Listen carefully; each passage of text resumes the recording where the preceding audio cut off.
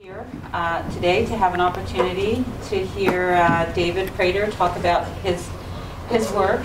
I'd just like to say, first of all, that the fact that David is here is enabled by two grant-funded opportunities we have, one of which is the Artline project and the other of which is the ELMSIP project. So I'd just say a quick word about Artline. I know some of you already know about the Artline project, but in particular, the researchers here at BTH are involved in not only a sort of a digital storytelling series, wherein we're collecting stories from sea travelers who move within the southern Baltic region, and then we'll ultimately take the stories that we collect and they'll get transformed into art pieces that get exhibited around the Baltic region. But we're also involved in a secondary project which is called the Digital Art Platform Initiative. And in the Digital Art Platform Initiative, we're really researching and thinking about the ways in which contemporary digital art practices and all kinds of arts, that means performing arts or literary arts and other representations of the arts, can be impacted through the influence of digital media, and then to consider the ways in which practices such as publishing, for example, may be influenced or shifted or changed by digital media practices, or in which we can just consider what does it mean to publish in a contemporary digital age, and to what extent are those material practices changed or altered because of that. So David's talk is specifically the first in a sort of series of explorations of thinking about our arts practices within a contemporary digital environment. And as he has said explicitly, although his work doesn't directly address digital transformations and the mediations, that his dissertation didn't directly do that. The work in which he's involved now within the ELMSIP project really do reflect that. So ELMSIP, the other EU-funded project which brought David to us here as a postdoctoral research for a year, is the, let me see if I can remember ELMSIP, electronic literature as a model of creative. Or of creativity. Oh, is it of? Innovation in practice. Okay, so that's about not knowing what else. Whoa, is that? Who am I?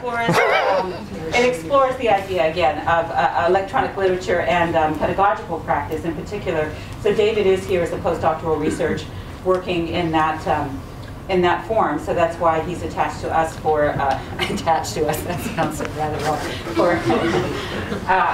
for a year here. And we're really excited, though, to have him get the opportunity to talk more about his research and background and his work as a poet and researcher as well.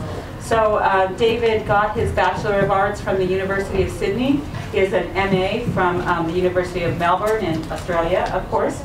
A PhD from the Swinburne University of Technology, and as I mentioned, that his dissertation work is the basis for his talk here today, issues of publishing and self-publishing within poetry. He's published in a number of international journals himself, participated in a number of international festivals, is well known as a poet in the international community. He also works as a teacher and as a researcher. He has been the managing editor of Cordite Poetry Review, which is an online Australian poetry journal. And I think he might talk a little bit about that today. Well, you can ask him about that afterwards, because it's a very interesting group. And so again, it's a very knowledgeable about poetry, publishing, and the issues that he's going to talk about today. So let's welcome David, and he can tell us more about his work. Thank you. Thank you for that introduction, Lisa. I hope you don't mind if I sit down. Is that all right? Because you're all sitting down, and I don't want to feel left out.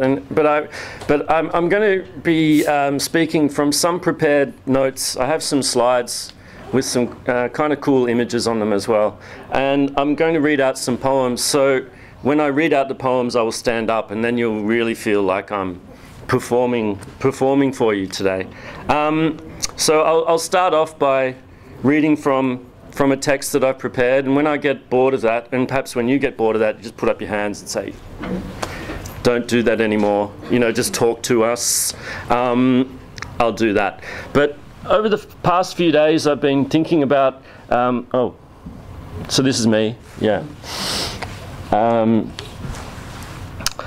I've been thinking about the best way to introduce myself to you, because a lot of you, I don't know you, and you don't know me. And at first I thought that I could start off by introducing a series of anecdotes about my life in the style of an old school professor.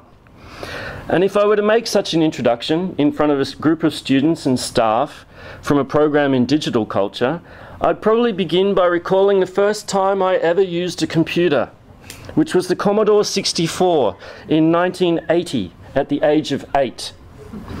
I'd then go on to recall my experience of watching Return of the Jedi at roughly the same age on pirated, I think, beta video. I'd maybe even throw in a couple of references to other old school technologies, like the fact that I lived in a small country town, which was the last place in Australia to be hooked up to a manual telephone exchange, complete with an operator who knew where everyone was at any given time of the day. I'd then go on to describe fondly my memory of the first time I ever saw an automatic teller machine. My father having worked as a bank manager, I'd then mention the fact that all of the computers used in the bank were supplied by the Burroughs Company, one of whose relatives was the writer and notorious drug addict William S. Burroughs. I'd then try and make some connection between all of these things and the fact that I typed up my first story on a computer at the age of 10 and have been using computers in one way or another ever since. But then I'd conclude my opening remarks by saying that despite all of the changes that have occurred over at least the last 20 years in the way we use technology to make creative works, so stories, poetry, music, motion pictures, photography, lolcats, I still believe in the magical power of the printed word and the symbolic power of books. And then I'd sign off with this absolutely incredible quote from the writer Flann O'Brien, in which he says that a better case for the banning of all poetry is the simple fact that most of it is bad. And then he goes on and on and on. And then he says at the end, moreover, poets are usually unpleasant people who are poor and who insist forever on discussing that incredibly boring subject, books. But in the end, I decided not to go with such an introduction, and so instead we'll start here. In 1983, the American Library Association produced a poster featuring the character of Yoda from George Lucas's Star Wars trilogy. In the poster, which bore the title "Read and the Force is with you," the Jedi Master Yoda carried his trademark cane as well as a red hardbound book. It's uncanny, isn't it? The book bears no title, but might be a diary or a notebook, or else an anonymously published novel. Though slightly incongruous, those familiar claws clutching the little red book to its chest, the plastic eyes looking straight at those of the viewer or reader, it could even be read as a representation of Yoda, the self-publishing author. A novelist, perhaps, posing as if about to hand over his collected works, juvenilia, a western, a war novel, or else, yes, a slim volume of verse. In fact, Yoda's debut collection, of which only several hundred were printed in a small 24-hour print shop somewhere in the mists of the Dagobah system.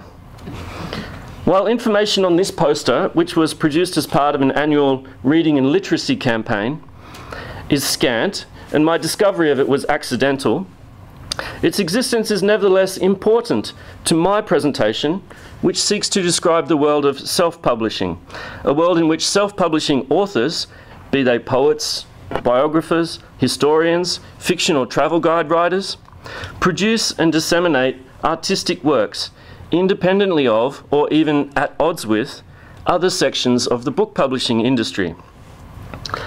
And further, while introducing this poster may seem spurious or slightly ridiculous, and of course it is also relevant as a symbol of what is routinely left out of cultural analysis. That is, the liminal or the marginal, in other words, rubbish. This is not to argue that self-published books are rubbish, although many of them are, or conversely, that they are superior to other kinds of books. But the fact remains that my thesis was concerned with a variety of publishing actors and activities, including self-publishing, vanity publishing, subsidy publishing, private publishing, and so on. These terms are used equally in the negative and positive sense in writings on the subject of publishing. And just like the imaginary geography of Star Wars, this world of self-publishing, this Yoda land, perhaps, is a vast landscape or field dotted with an array of writers and creators producing self-published books. A fuller understanding of this field depends on information found in informal or unofficial sources from lesser-known writings and unpublished materials. But Yodeland is also a world in which a poet such as Walt Whitman, whose book Leaves of Grass was originally self-published, could go on to write favourable reviews of his book under fictitious names in order to promote its sale, and then quote from these reviews in future editions of the book. This actually happened. So in some ways, Walt Whitman is a fraud. Yodeland is a strange and puzzling world in which, and here's Leaves of Grass on the left, Walt Whitman, in which Coleridge and Wordsworth, the famous Romantic poets, could publish the first edition of their book of poetry, Lyrical Ballads, anonymously and through a third party. It's a shameful world in which one learns that the career of Patrick White, who is Australia's only Nobel Prize-winning novelist, was kick-started by his own mother, who paid for the publication of his first book of poems, The Ploughman.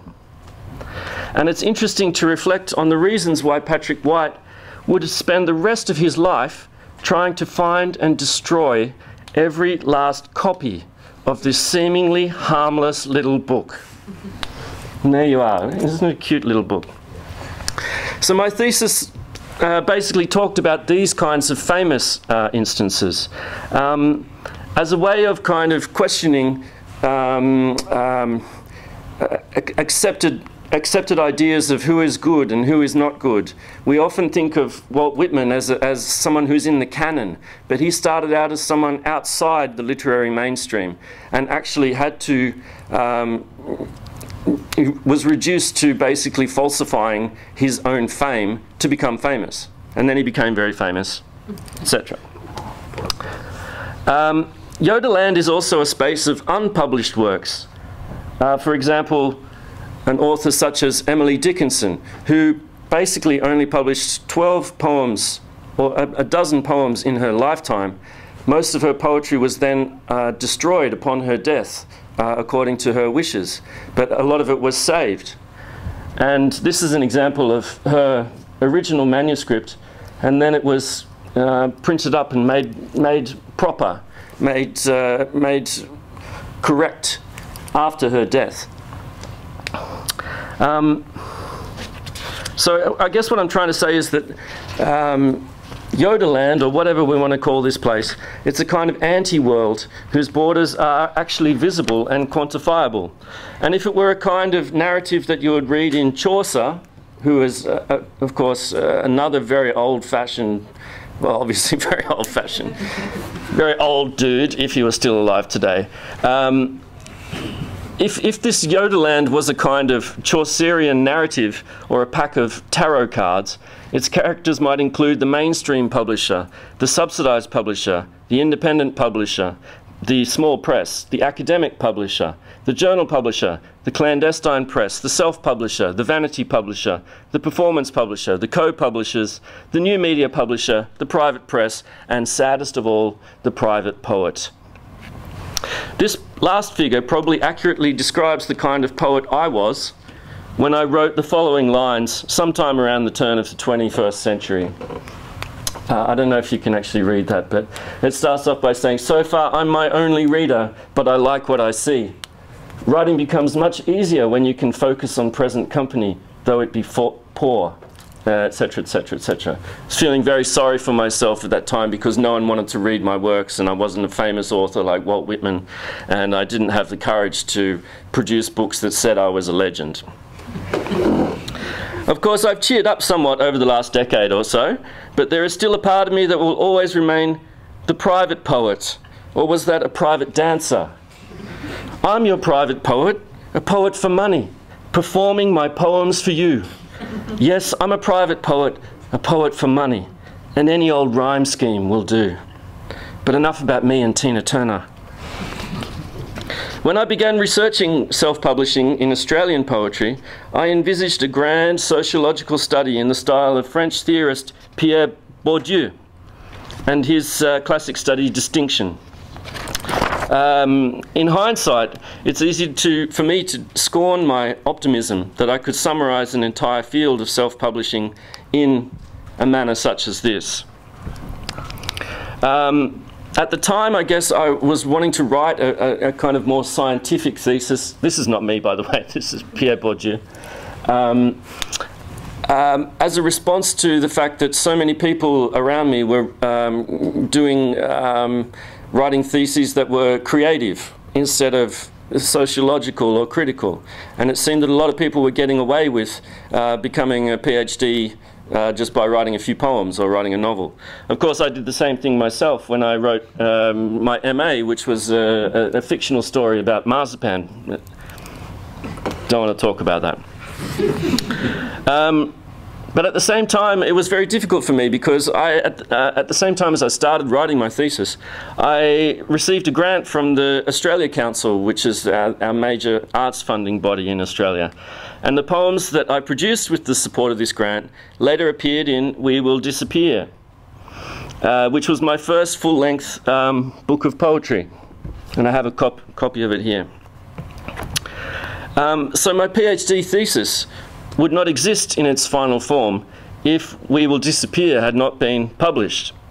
And it's very fortunate because the existence of this book made it possible for me to start talking about other books that I had produced, sometimes in secret, for the last 7 or 8 years before that. And here's a few examples of them. The first one there, you can't really see it very well, but it's the first book I ever made myself. I'll pass these around in a moment. This for me is like The Ploughman or My Leaves of Grass. I made it myself. I'm very proud of it. It means a lot to me. I only have 2 copies of it left, so please don't think you can steal one and take it with you. I'll be searching your bags on the way out. And the second one, it's a bit hard to see, but it's called 8 Poems, and funnily enough, it contains 8 poems. The next one was a very small pamphlet that I made with a friend. Doesn't even have any staples in it. It's a kind of very I guess obscure piece of writing. And then I've made 3 more in the intervening time. Arbon Land was a book of travel poems. Dead Poem Office, we'll talk about that a little bit later. And another chapbook, Morganland, which was actually produced by what you might call a proper publisher. And the thing that I found when I was writing my thesis was that I started to think of all of these 6 chapbooks as kinds of performances. And what I mean by that is that it became possible, and this is what I did in my thesis, to carry out a reading of the production, circulation and reception of these books, even though most of them were not actually seen or read by anybody, in terms of how they were performed. So my thesis ended up being about these books, but not about the contents of the books.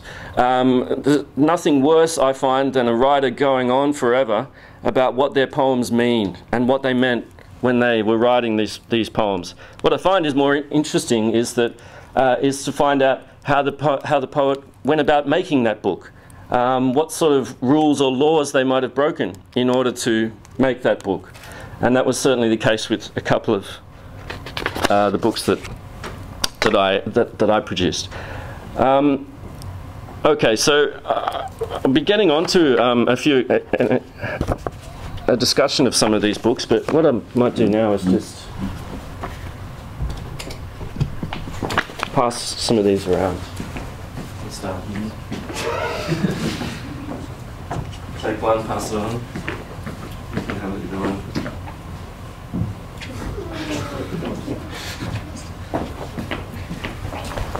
That'll give some of you something to do while your eyes glaze over at this next section, which is my compulsory theory slide. And of course, it's a bit of theory written by Pierre Bourdieu.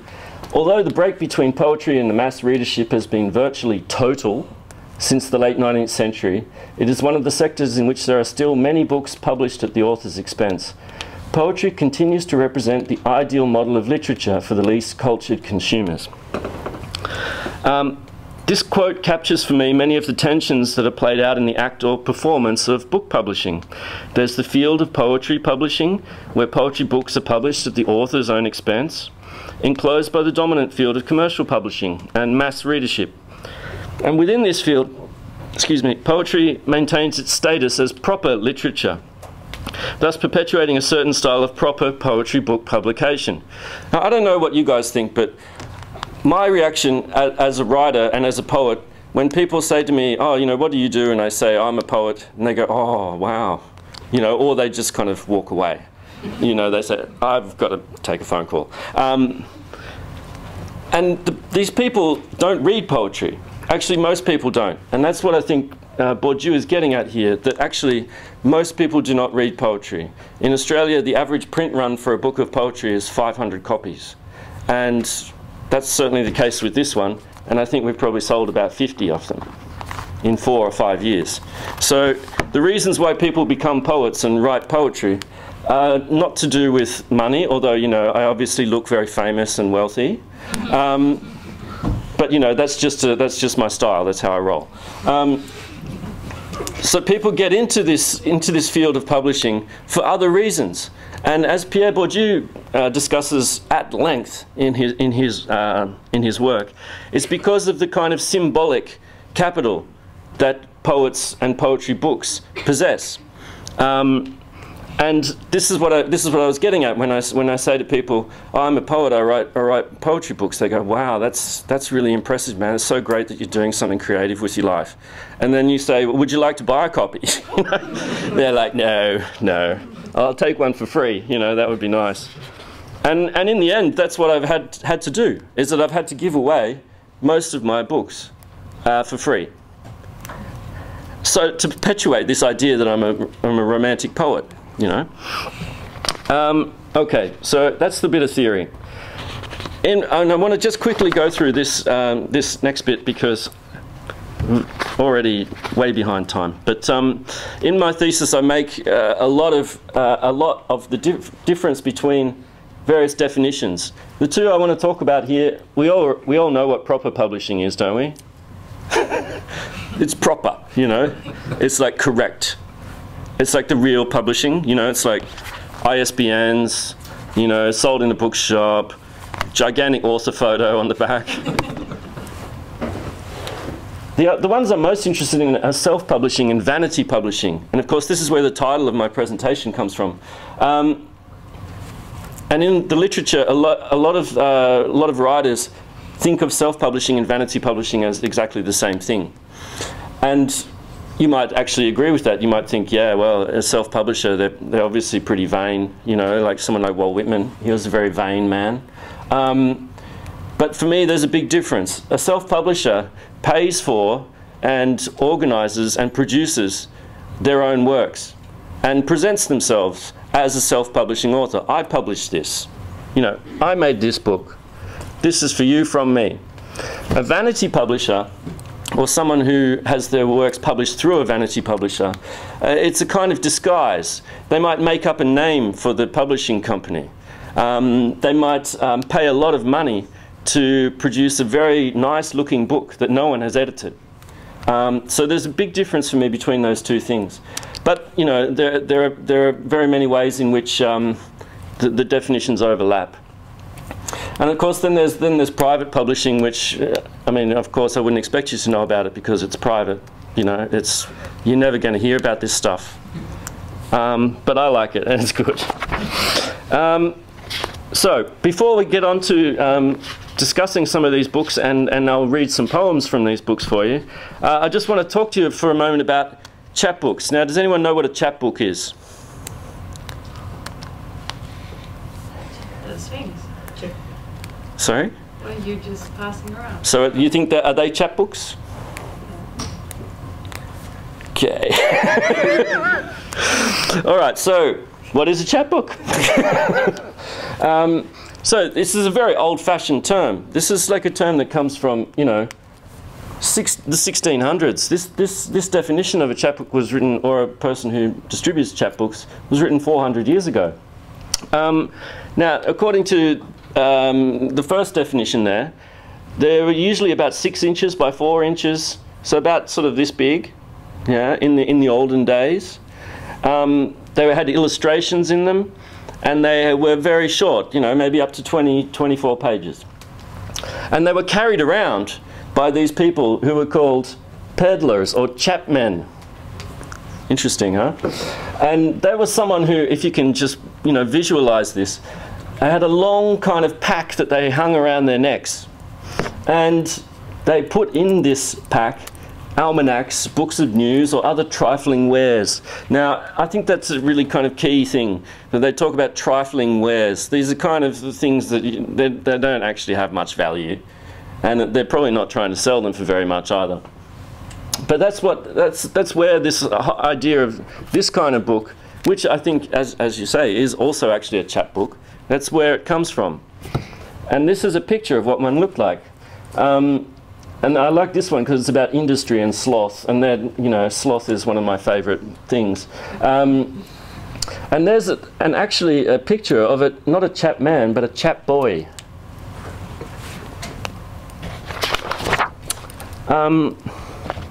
Okay, so the chapbook tradition has been preserved by zine and avant-garde literary movements. Now, you all know what zines are, I hope? Okay, can I get a show of hands? Does anyone know what a zine is? Be honest. Fancy. Like a fanzine, yeah. So anyone else? No one else knows what that is. All right. Maybe I'll just, you know, move in a very different world. In any case, the kind of point that I'm trying to make is that the books that poets make today come from a very, very long tradition. And it's also perhaps a little bit coincidental, and I was thinking about this the other day, that this is basically the size of an iPad, yeah? About the same size. Anyway, so we could talk maybe a little bit more at the end about maybe modern day equivalents of chapbooks, and maybe how the format and the size has actually been reproduced in more digital technologies. Anyway, enough about that. I want to talk to you very briefly about my first chapbook, The Happy Farang, as I described to you before. Where is that? Has anyone got it? Someone's already stolen it. Oh, you've got it. Okay, it's up there. Can you just hold it up so that everyone knows what the...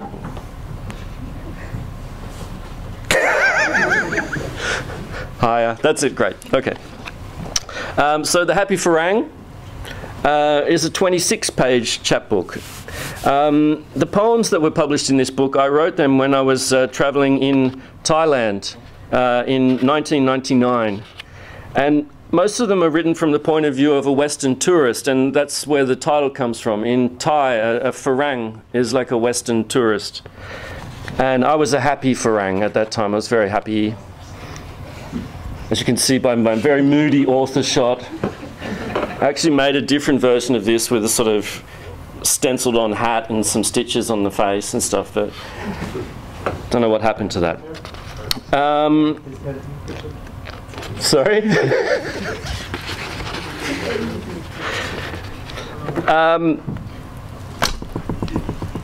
So this is a book of poems that I wrote, you know, a very, very long time ago. I actually I printed out one copy of the book for myself. And in 2000, I took this book with me to a friend's house in another city in Australia. And he had access to a colour photocopier at his work. So one night around 10 o'clock, and I won't say the place where he worked because there may be people in the audience who may be able to, you know, get back to the person whose work it was. It was a member of Parliament anyway. So we went down to the parliamentary office, and we got the colour photocopier cranked up, And we made 200 copies of the book. It took us hours. I mean, we had to do each page, 200 times, and then put them all together and staple them. But we did it. And that book that you have floating around there somewhere, so that's actually, a kind of stolen, illegal book. It was made illegally. So don't try to hang on to it too much. What else can I say about this book? Oh, yeah, that's what the poems looked like when they were written before they went into the book.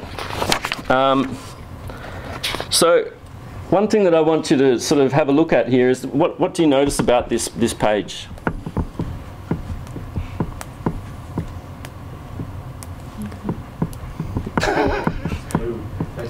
Blue, well done. Anything else? Price tag. Price tag, yeah. So this for me is the very kind of cool thing that it was actually sold it was available for sale in a bookshop for a very short period of time, but no one bought it, so I had to take it back.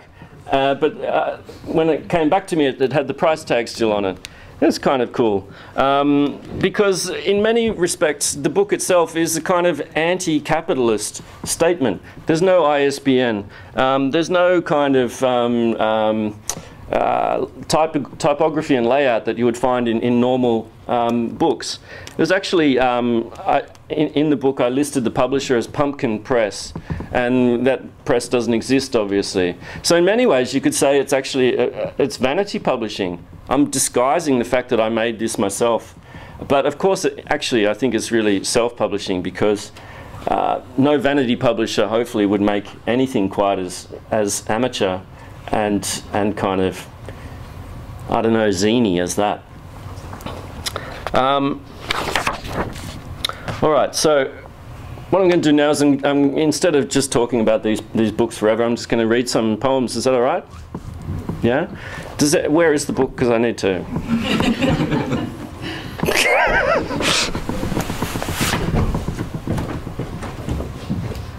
That's good.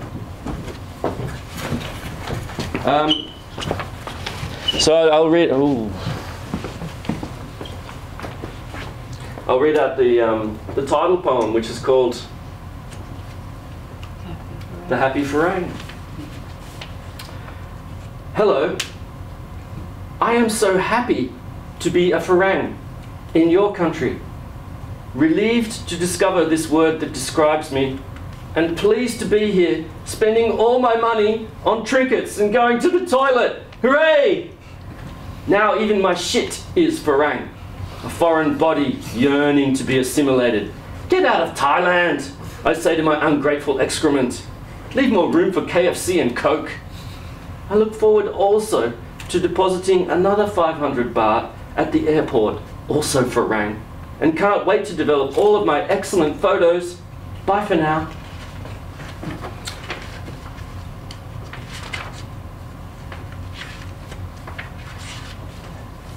And this is kind of continuing the theme of tourism.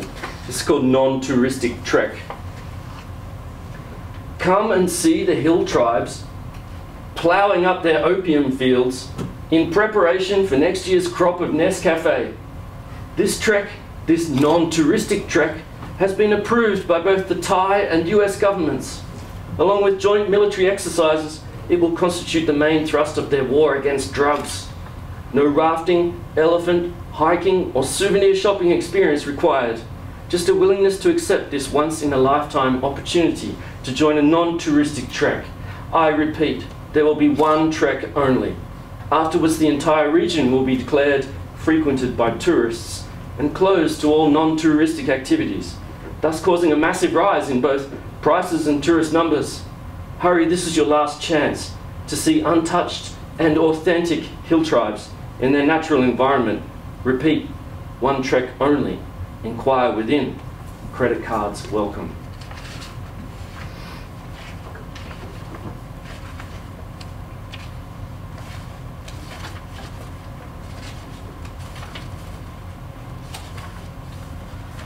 Do you want to hear one more? Yeah. Oh. Thanks.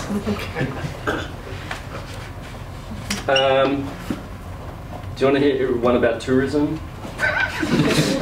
Something different.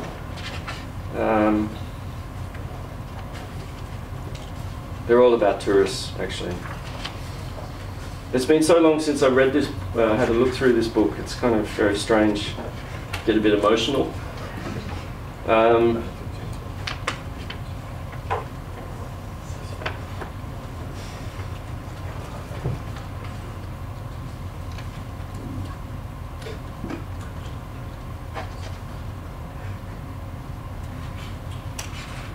Sorry, I'm just getting a bit lost. Yeah, I don't know what. Sorry, I don't know what to read. I'll read this one. That's called "A Photographer's Wet Dream." And this is about. It's actually about Laos, not Thailand. Luang Prabang, ancient capital, UNESCO World Heritage, magnificently preserved in pristine condition.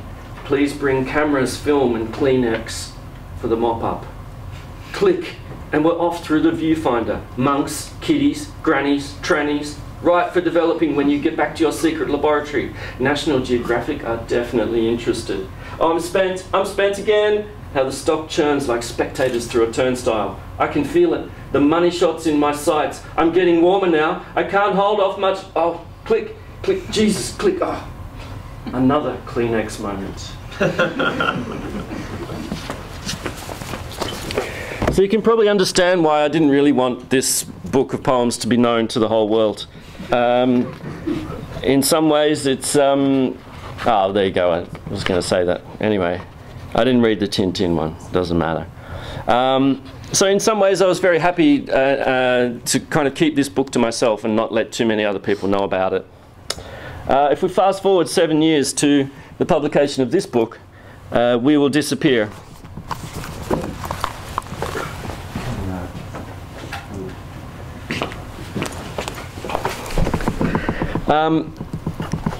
And the reason I'm choosing to talk about this book is that, you know, the contrast between them could not be greater. This is an 84-page book. It's got a spine. There were 500 printed. There's an ISBN on the back of the book. It's got these little flaps. It's really cool. I loved it anyway at the time. Not many people have read it. So in some ways this book was a kind of summary of a lot of poems that I've written over about 10 years. It was very inspired by the band Sonic Youth, especially their album Daydream Nation and the song Disappearer. It also contained a poem that was originally published on a CD-ROM, but which then made it into the Best Australian Poetry, and is, I think, the first digital poem that ever made it into one of those anthologies. And I just want to give myself little props for the little arrow there. In the middle, it took ages. Now the reason why I want to compare these two books is, I don't know if you can see this very well. Can you see how many times my name is mentioned on the cover of this book? Can you count them up? Can you see? There's you can't see. So it says there, photographed by David Prater. David Prater. David Prater. David Prater. David Prater. There's 6. Actually, there's another one of it. It's an earlier version of the book, so it doesn't have it there. So this book cover mentions my name 7 times, and yet this book that only mentions my name once is thought of as self-publishing or vanity publishing. Don't you think it's a little bit ridiculous? Not only is my name mentioned 7 times, but you've got this horrible, gigantic picture of me on the back of it as well, which I didn't want to be that big. So in some ways, it's kind of weird to think of this as the proper poetry book, because in a way this is more sort of a fantasy of who I am than this book. I think this book's actually quite humble. The cover image, I took that myself, you know, tick that off. It's got a testimonial. You know, it's saying how wonderful I am. I didn't write this one, unlike Walt Whitman, who wrote all of his himself. The author shot, my God, it's gigantic. I actually prefer this one. Can you see that? In any case, I won't go on too much more about that. This book was launched at the Melbourne Writers Festival, and I wrote on my blog a description of what happened afterwards, and I'll just read it out for you now. Well, the truth is that I've been in and out of rehab since my book launch at the Melbourne Writers Festival almost 3 weeks ago. That's what happens when you choose to drink a glass of champagne for each page of your book. And even with a slim volume of verse, that's 84 champagnes for me. After the launch, it was straight outside to begin downing those 84 champagnes. The empties piled up and friends began to peel off, summoned to other duties, other champagne drinking contests. As the sun began to fade, I realised that it would soon be over, and that a chance like this comes only a very few times in anyone's life. I switched to schooners and then pints of champagne, until the festival bar announced that they had sold out of copies of my book, now called We Will Champagne. After a couple of fascinating conversations with several slightly moist champagne glasses, my champagnes dragged me away to the champagne bar, where we champagned until the early champagnes of the champagne. It was around this time that I lost track of the number of champagnes that I had drunk in my champagnes, and I decided to call it quits, surmising that I had probably passed my 84 glass target with a couple of flutes to spare. Here's a picture of the event. You can't see it very well, but it proves that people were there. Now, this book was reviewed in 3 separate venues. The first one was on ABC Radio, there's a national radio in Australia. The second one was in the Weekend Australian, which is a national newspaper. And the third one was on this website, Cordite, which, as Lisa already told you, I am the editor of. It's not a very good look, is it, to have your own book reviewed, and very positively, I might add, in the pages of your own journal. Now, I've been sitting here slagging off Walt Whitman and saying what a fraud he was. Don't you think I'm a little bit of a fraud too? Yeah. Hands up who thinks I'm a fraud. Right, see, there's half a dozen people who will not be speaking to me after this. But it does, and of course I didn't commission this review. I don't know the author, you know, it had nothing to do with me, except for the fact that I'm the person who produces the website, so I had to sort of, you know, put the image there and make sure all the little block quotes turn out properly. So in a way it is kind of dodgy. Do you have this expression? Do you say this? Dodgy? We say that in Australia, dodgy, you know, fraud. Fraud. So just, I guess that's all I want to say about this book, and but I will read a couple of poems from the book for you. And I'm not going to read the ones that I said I was going to read, actually.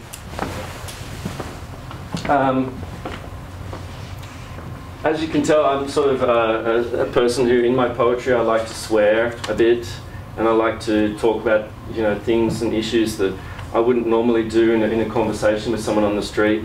So this poem is actually was produced using the Google search engine, and by typing in the words "Google fucking" into Google, and this is what I came up with. Actually, I didn't write any of this. This is actual, real stuff. I'm not sure it was such a good idea. Would you like to hear the poem? Yeah. Yes. Fuck yeah. Okay. Search only in fucking. Viewing in Google page rank order. View in alphabetical order Toto reviews. More interesting than the phone book. Comment 4. Google fucking sucks. Thanks to whoever hit this site after plugging Google fucking sucks into Google lesbian adult image gallery. Opposite a Google unhurriedly trades the sex-stopping come to an in-flight perfect example article. Google removes Scientology. Stick your heads in, pigs. Google removes DMCA offenders by US Marine. I'm impressed. By Cowie fan. Don't blame Google. It's the fucking DMCA again.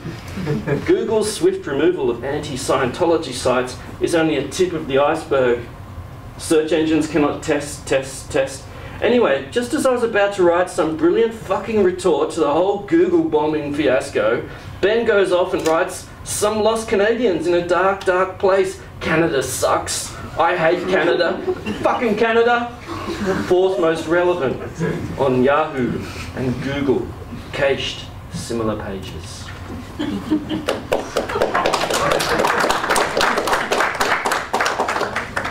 And yeah, as I said, I didn't write that.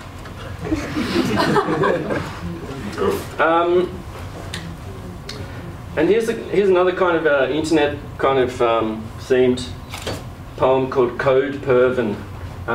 So you know what perving is?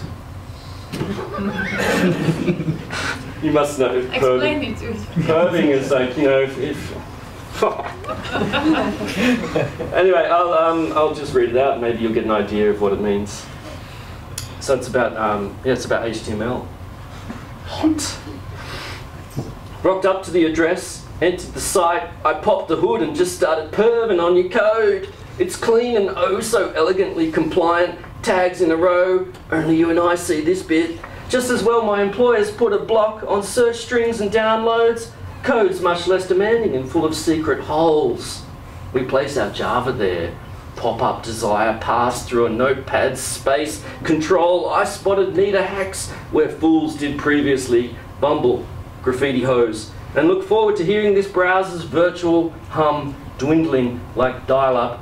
I know accessibility is an ever-disappointing hurdle. Still I'll jump. Your orphan session has been killed. Code pervin on down the long dawn fanfare. Hardly. I've seen the source. Clocking your curves. HTML, of course. And I'll just read one more. And it's actually also internet themed. They're all about the internet. And this is called Let's Fight the Pop-Ups. I don't know if you know what a pop-up is. I'm hoping you do. Anyone who doesn't know what it is, please put up their hand. Let's fight the pop-ups. Meddling kids with their internet pop-ups, planning ditches in those unexpected drum filmer crevice moments. Inevitable dooms, I fall between the terminals of thunder and the beginnings of the jaundiced plague. It's down on hands and hips and back to feeling aghast. My baby lives on pop-up pages. I shudder, though my slacks, stained with mustard, do tell sadder tales. And if possible, avoid computers entirely made of mould. Don't mention mousetraps in this house. A typewriter's warm key tapped à la morse plastique. I don't know French, but I love what you're doing with that, Jim. And please consider joining me for a snack, yes, or a mid-morning TV advertisement. You know, at least they don't pop up like some brat on Amel. Well, I could go on, but I don't want to mention the names, now that my password has been hijacked by a kid with 2 brains.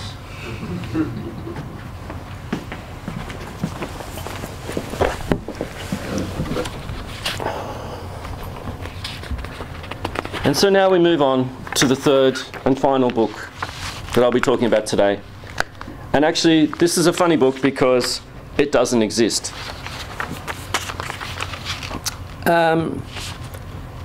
Except as a JPEG.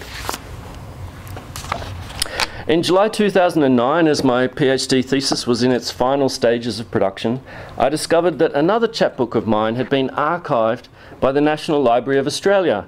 As it turns out, this was one of the only copies of Dead Poem Office that was ever printed, and was probably bought at the National Young Writers Festival, at the Zine and Book Fair. How it ended up in the National Library's archives, I'm not actually sure. The person I sold it to might have been an undercover collector, snapping up copies of zines and chapbooks for a special purpose. For whatever reason, the book has now been catalogued, is available for reading by the general public, and is now even available for digital download for a price. And actually, because I don't have any copies of the book, I had to pay $13.50 for them to send me a scanned copy, which I had to print out today to show to you. And this is, if you compare those two images, they're not even the same book. I mean, I don't know why that, okay, right. It should have been like turned on its side, you know, so it's like, but as you'll notice in the scan, I hope you can see this, but my name has been erased. You cannot see my name anymore. probably because it was printed in silver to start with. It's not a very good idea. So for me, this book being available long after my death and maybe read by 2 or 3 people stands in sharp contrast to this book, which of course also has been archived by the National Library, but may not be so interesting to people in the future as this strange book. Maybe someone one day will write like a thesis about this book and what it means, and like they couldn't find any more copies of it anymore, and how rare is it, you know? In the same way that Patrick White's book, which he tried his whole life to destroy, is more interesting to me than any of the novels he ever wrote, precisely because it's so rare and so strange.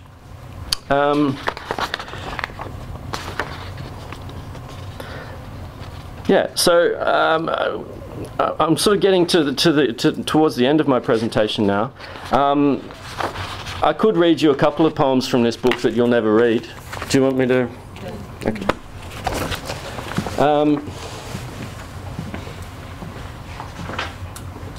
Okay. This is a very small print, but anyway, this is an exclusive. This is a world first. You know, the first people who've ever heard this poem. Well, actually not.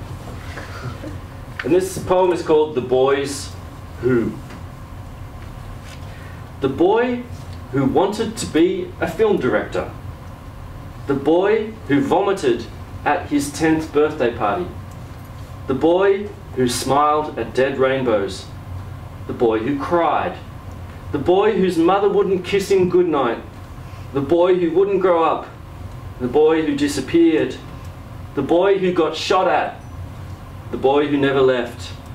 The boy who said the boy who looks after all his sisters is a girl. The boy who had no sisters. The boy who kissed his best friend's sister. The boy who missed out on kisses. The boy who runs. The boy who drew spirals on his wrist. The boys who swam across the river. The boy who followed them never made it back. The boy who travelled there. The boy who dreams. The boy who was a girl. The boy who bellows. The boy who found God. The boy who suddenly thought he was God. The boy who drew pictures of God that looked like nuts. The boy who was a nut. The boy who invented peanut butter. The boy who ate crocodiles. The boy who lied in his sleep. The boy who'd sell his own aunt for a peanut. The boy who understood French movies. The boy who thought he was a French movie and later turned out to be right. The boy who tried to fly to the moon in a French movie. The boy who he met when he got there. The boy who met boys out the front of the movies offering peanuts. The boy who'd seen it all was mistaken because he hadn't yet seen the boy who sees boys who say they've seen it all. The boy who insisted on wearing white shoes. The boy who liked to steal white shoes. The boy whose shoes were once white. The boy who tried to eat peanuts but didn't know he was allergic to peanuts. The boy who offered them to him was very sorry. The boy who died never knew he was sorry. The boy who did it never did it again. And the boy who wanted to be the film director never grew up to find out who did become the boy who wants to be the boy who after all.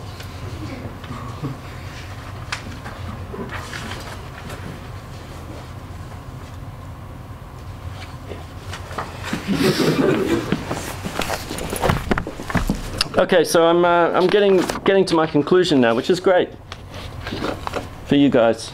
Oh yeah, so this is the cover image of that. And what do you notice up the top there? Good old Dewey Decimal Number. Do you guys even know what that is? Probably not. You don't need to know that stuff anymore. But the significant bit there is A821.4, which is the Dewey Decimal Number for Australian poetry. So my book is sort of forever archived as a part of the Australian poetry. And this is this is just the, I don't know what that is. All right, you only got one. Okay, are we there yet? No. I guess to sum up, I'd like to say that self-published chapbooks are indeed actors within a field of books whose only real enemy is that bonfire of the Vanity Presses that all writers fear. For this reason alone, self-published books, I believe, should be celebrated, discussed and remembered. While many forms of publishing and dissemination are possible, when poets use traditional formats like the chapbook, they're in fact entering into conversations with older fields of prestige and value. And looking again at the fields in which poetry books are produced involves an analysis of the role of books as signifiers of prestige and value. And that's, you know, kind of a little bit too theoretical even for me. And despite technological changes in the way poets communicate their works to the world, older book forms, like the chapbook, still play a significant role in poetry publishing. And one thing I haven't talked about is the fact that on my website I've posted hundreds of poems, but none of them are really as valuable as this little book is to me. Why do you think that might be? I don't want you to answer that right now. I wouldn't want to suggest that poets remain fixed in a Gutenberg galaxy, but despite the growing use of information and communications technologies by poets, for example in the growing number of poets with blogs or the proliferation of poetry mailing lists, poetry is an area of the literary arts where the individual book remains very important. Significant changes have occurred in the field of online poetry publishing. And see, I am actually going to talk about my magazine. In the last decade, I think. Distribution and broadcast models for poetry using ICTs, including the internet, for example, by hijacking Blogger to create a poetry journal. Emerging post-avant poetry communities, there are such a thing. Post-avant, post-avant-garde, it's, yeah. The proliferation of mailing lists, the increased use of print-on-demand technologies and avenues for online payments and distribution, they're of course being explored. On the other hand, this kind of publishing, I think, is a different kind of performance to the publishing of a self-published poetry chapbook. And I think that the internet offers kind of interesting possibilities for self-authorization. And imagine what Walt Whitman could have done with the internet if he was alive today. He would have been all over the internet. He would have had like 20 different blogs. He would have been like sending his poems to all sorts of places. He would have been paying people to write good things on their blog about him and link to him. And that's essentially how he became famous again. And I'm not bitter, and I don't want to be, you know, as famous as Walt Whitman. And this is, and I will end here. This kind of leads me to the question of, in an internet age as opposed to a print age, where universities and academics and so on used to be able to say, these are the famous books, these are the great poets. When that's not possible anymore, when everybody can be a poet, everyone can distribute their own works, how do we assess who is good and who is bad? Do we still need to do that anymore? Does it really matter? I don't care if people think I'm good or bad, but what about these hundreds of thousands of people who are writing their stuff online and want to be kind of regarded as a good writer? Who is going to make that judgment? So I guess I leave you with that question, and I'd be very interested in your answers to that question as people who I'm assuming are actually quite familiar with internet technologies and who do read, hopefully, some things online. If not read online, then perhaps, you know, listen to music online or films and so on. Do you think it matters anymore? Are we beyond the idea of greatness in the arts? And if so, where does that leave us all? And you know, if there is really, if things really have changed so much, why do we still read books? So I'll leave it there. Thank you for listening. Oh yeah, and I just want to say that Pirio is about to leave, the first of many. I can't help myself. I've made a little chapbook while I've been here in Sweden. I have 10 copies to give away. And, you know, it's the greatest chapbook ever written. So, you know, the 10 copies are right here up the front. You don't need to even talk to me. You know, you can just walk past the desk and take the book and walk out. It's okay. Okay, so, oh yeah, well, there's the last word. And anyway, this is my website, and I send out a poem newsletter every week. So if you want to sign up for it, I'll leave that up there, and you can sign up.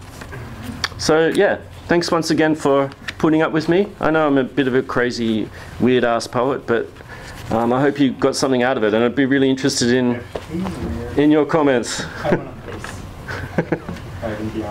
We do have time for questions and comments, and I hope that some of you will have some. It's interesting how you said that having your own review on your own site.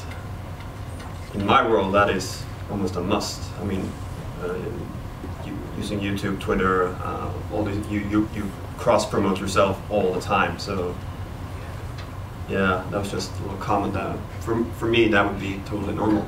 Yeah, right. As long as it's someone else actually doing the review. Yeah, yeah, yeah, that's right. But it's interesting. Well, actually, maybe not. You'd be happy to do a review of yourself? Yes, but I use a different. I think I'm great. And that's it. Why would you say you're great? This guy sucks. Yeah, objective. Yeah, that's hard to be objective when you're talking about yourself, isn't it? I am so mature. I am very funny. Yeah. I don't know. What do you think? Do you think that was a bad move for me to publish that review on my own website? Well, where else would you have published it? Well, I wouldn't have published it. I mean, that would have. The person who wrote the review might have just submitted it somewhere else. Yeah. But do you know if this person knew that you were the editor? Yeah, of course. Yeah. But the great thing is we don't accept comments on reviews on our website, so, you know, people say, I am the Lord, you know. I can do whatever I want. But I think it's an interesting question, you know. The possibility to deceive, you know, to sort of present this thing that looks convincingly, as you say, objective, you know. I don't know. This was done in 2007. Yeah. Why is that? I mean, now 2011, it's very different from 2007. I think it has less to do with the difference between 2007 and 2011 than it has to do with the fact that you're dealing with a publishing domain and literature, and in that regard, then it does, you know, at some level, traditionally it would look kind of dodgy. Yeah. You know, to have a review of your own book when you're the editor of the journal. But I mean, in that way, it's provocative that it's there. You know, so I mean, if people are, if literary types are put off by it, then that's an issue that, I mean, needs to be dealt with at a larger level based on the internet practices, which would include what Martin's saying. Yeah. I guess the other thing I didn't mention was that one of the other reviews that was on the radio, it was written by one of my best friends. You know, and in her review, she didn't say, I know this guy really well and we've been out, you know, drinking and we've done all this other stuff. You know, it was like, no, this is a very, you know, interesting book by an emerging author. You know what I mean? Like that's also a kind of deception, don't you think? I don't know. Or is the world so small that's the literary world so small? Yeah. It's just that's part of the genre anyway. I mean, what you're saying, that's not unique to you. I mean, no. The whole, I mean, the sort of inbred PR publishing and self-publishing and promotion. Yeah. It's just that it's more, it is underground. And you may not see it in the same way. But I'd be interested for you to answer sort of your own question about why you said that particular book was sort of more important to you, or whatever you said about this book. What is it? Because I can feel your attachment to the materiality. Yeah. So what is it about that? Yeah, well, it's that I made it myself. I mean, of course, I had to steal the paper and the printer. You know, it's a bit dodgy to do that. Maybe it was the kind of thrill of that. You know, like, oh, we're in this member of Parliament's offices and we're gonna get a press, you know, make 200 copies. The first time you did that, as compared to like the chapbook that you did here, that was your first opportunity to make your own book? The Happy Farang. Yeah, it was the first one I made. Yeah, and of course anyone can do that stuff at any time, but I think it's what I was trying to get at before, that it's a kind of an individual, personal thing, and then therefore you don't want everyone in the world to read it. You want to give it to your friends and family as a gift, and you know what I mean? Like, it's sort of special like that. I don't, yeah. I mean, do you think that's more private publishing, that particular volume? Yeah, I mean, I would, if I had more time, I would have got into the whole private publishing area. I think it is more like that, and actually, like a lot of the private presses, it's all about the quality of the paper and printing it on an old, old printing presses with typography and stuff that we don't need to worry about anymore because we have word processing. But yeah, that's what I like about it. It is kind of private. Yeah, until I tell 50 people about it, then it's not actually private anymore. Yeah. But you also asked the question about sort of value judgments and good and bad, and I mean, this is what everybody always says about the internet, right? That anyone can become a publisher, anyone can become a musician, anyone can, that it enables all of this together. And I just wonder, from the perspective of a poet and someone who identifies as a poet and someone who is an editor of a poetry journal, what about the questions of quality? To what degree do you consider that or think about that, or other poets that in terms of, is there still the sort of sense to feel that you have to differentiate, that somehow quality is preserved, and how is quality preserved when anyone can have a blog and anyone can have a poetry, journal? Yeah. I don't know. Well,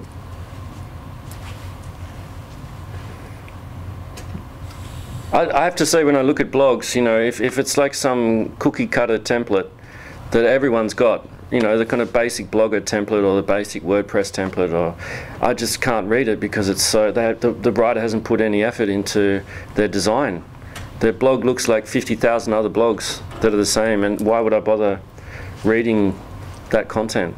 So for me, it's about the style and about the presentation. Like, you can judge for yourself, but I like the sort of the fact that this is a colourful cover and it's sort of been handmade, and it's not like the sort of books that you can get generically made on Lulu or something, like that have got no style and haven't been designed at all. So I think for me, it's about the way it is about the sort of way you present yourself. But is that not just packaging? I mean, can you still have have a beautifully designed site, but it doesn't have any content? So yeah, well. But maybe I'm just more interested in the design of the site. Oh, that's a nice font. Yeah, I don't know. But I don't know how other people, I'm wondering how many people actually do read stuff online. Do you read anything on blogs that's not, sort of blog entries? Do you mean like creative work? Yeah, creative. Do people in this class, in this room, do you read stuff online? Yes. Yeah? What sort of things do you read? Poets. Yeah? Okay. That's great. Some reviews. Yeah? Okay. Wow. I'm amazed. So it's not true that no one reads this stuff. Yeah. That's interesting. Yeah.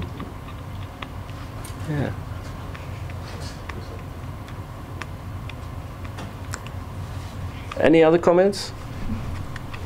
Yeah. Hi. Have you ever participated on poetry slams, like in public? Yeah. Yeah. Yeah. That's fun. Yeah. Have you done that also? Or? Well, I've been on a few, but I never I wasn't that confident to really do it. Right. Okay. Yeah. It's fine. That's true. Do you think that you prefer to listen to poetry that's read aloud than to read it, or? Well, I think it's always interesting to see the people's reaction better than just like online when you have your own reaction and just see the comments. It's always nice to really see the mood and the people, like when they scream or when they laugh or when they're just silent and no one says anything. It's always interesting to get that feeling. And yeah, I usually get the silence when I read. It's like Next. What? Either like admiration or really like shock or. Yeah, it could be respect, couldn't it? Like, whoa, I don't dare even breathe. It's so good. Well, what do you think of the kind of competitive aspect of the slams? Do you think that's a good thing? You know, if people's work is, say, judged out of 5 by an audience member, is that a good? I would say so. I think it gives you the say like kick, or you want to do it. Then you're more like really want to win over others. I think that's such a natural human thing. So I think it's true that it would. I mean, I've seen people who participated first and they weren't really good, and then next time you can see in a development. So it's always interesting to see that. Yeah, yeah. No, I do enjoy going to slams. I find sometimes that though that if you're on with really, really good people, you know, and if you're still like reading from a page and they're like doing it without any prompts or whatever, and they're like, you know, you're really getting into it, like I just feel like a total nerd, you know, like here's one of my poems in this book, you know.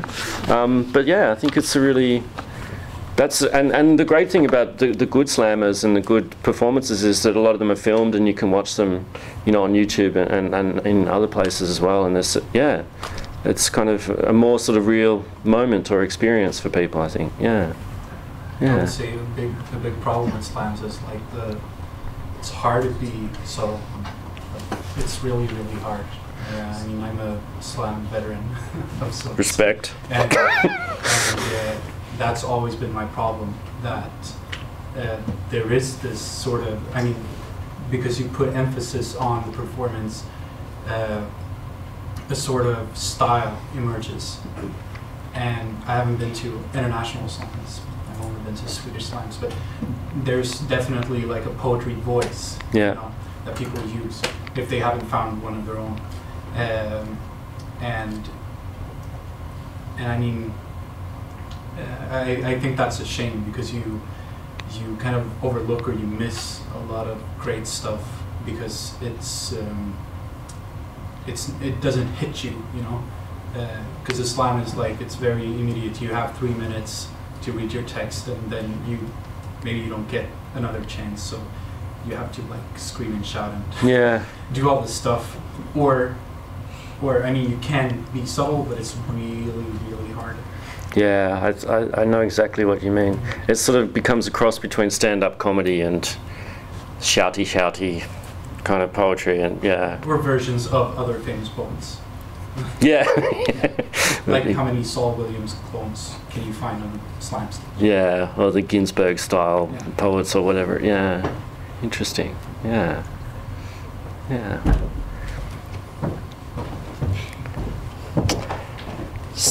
Another one bites the dust. Yeah, hi.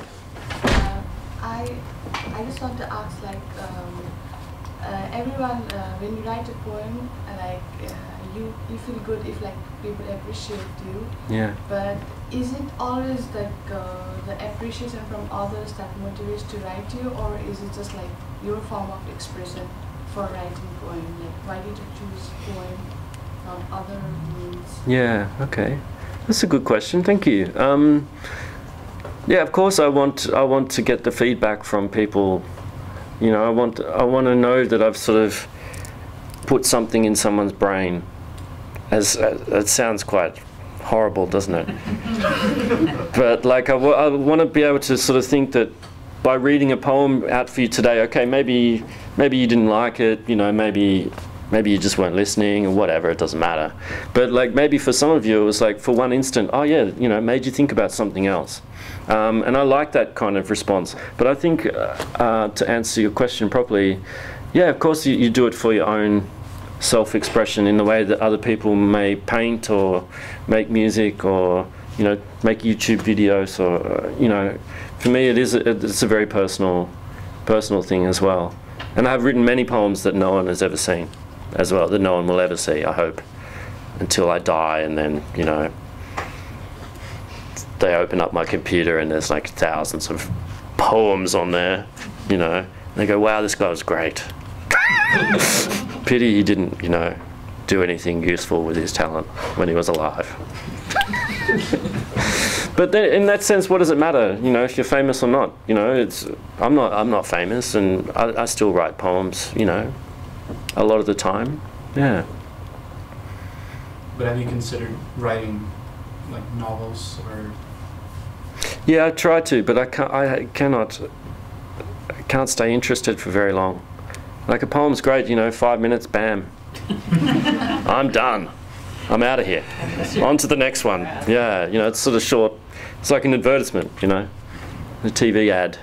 Yeah. Maybe that's just my generation, TV ads, and yeah. No, but yeah. I write flash poems. Right. That's my thing. Awesome. That's how I think. It's a new genre I hear. It's so hot right now. Yeah. It's totally underground. Excellent. So do you, to any extent, are you engaged? Are you sort of actively engaged in sort of trying to promote your work through other books? You know, you seem to have some very conscious of the difference between your 2007 book and your own self-published books. So is that at all a sort of quest of yours, or would it be meaningful to you to have, you know, another, you know, I don't know what you were calling, normal publication, or you know, a proper publication?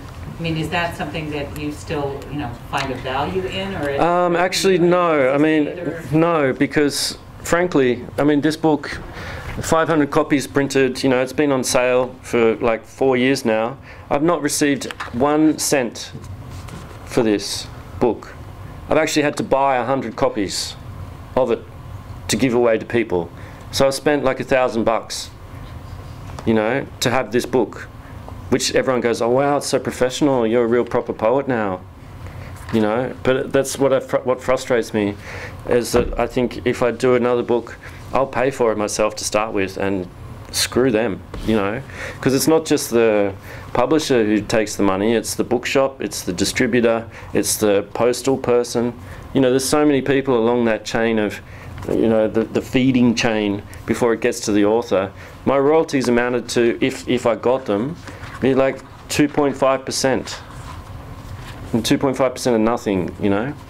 So it's you know, in a way, it's not about it. As I said before, it's not about the money for me at all. It's actually that these sort of books have some sort of symbolic value that other books, that other things don't have in my life. And maybe people who are readers have a different idea. Maybe you just think, oh, that's something that he just stapled together. It's true. But, you know, for me it has a kind of different kind of value, but in the end that's up to the people who read it. So, yeah. Yeah. Yeah, I was just wondering about, you still said that book, the properly published one, opened sort of doors for you to talk about the other stuff. I mean, I was thinking about that because there's this, like in Sweden, there's this Writers Association, Författarförbundet, and you're only allowed to like be a member if you've published or been published 2 times, I think. Right. And I mean, for one thing, like I have no idea what their policy on digital poetry or literature is. They probably don't have a policy, but mostly it's about like what fees you can. How much you can charge if you go somewhere and give a reading or yeah, exactly. So I mean, what do you think about that? Yeah, it sucks, doesn't it? Yeah. I mean, I won't tell you how much I'm being paid to be here today. And BTH doesn't even know that yet. No, but I think it's a weird sort of barrier to entry, isn't it? You know, and it's the same. Like, I got a grant from the Australia Council. I was very lucky to do so after trying for 10 years to get one. But, you know, in order to even be eligible, you have to have 20 poems published in proper journals, yeah? And if you've self-published your own books, you have to have printed 500 copies, and it has to be reviewed in a national newspaper. And there's only one national newspaper in Australia, and it's owned by Rupert Murdoch. You know, he doesn't review self-published books. Well, they don't. I mean, I know he's not the dude reading the books, you know, or doing the reviews. But yeah, it's a barrier to entry, and it just creates this sort of exclusive thing, like, oh wow, the proper poets, and yeah, I hate it. Yeah, I'm sure you do too. You hate it? Yeah, sort of. I mean, hate is a All right. strong word. Yeah, dislike. Unlike. Okay. Yeah. Okay. Any other questions? Requests? One more poem. No. Yeah. No. No. No. No. No. No. No. Okay. Okay, well, thank you very much.